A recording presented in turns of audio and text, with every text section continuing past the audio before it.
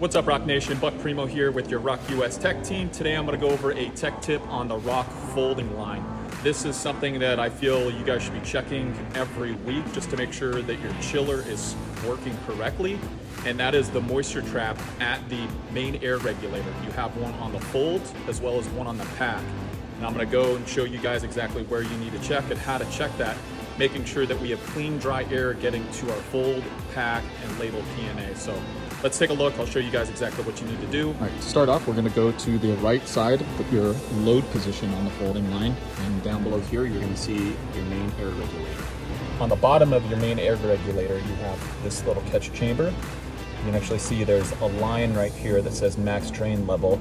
On the bottom, I'm just going to loosen this, righty-tighty, lefty-loosey. And you're going to get air. If you do have any moisture, it's going to come out of the bottom here, which I got clean, dry air.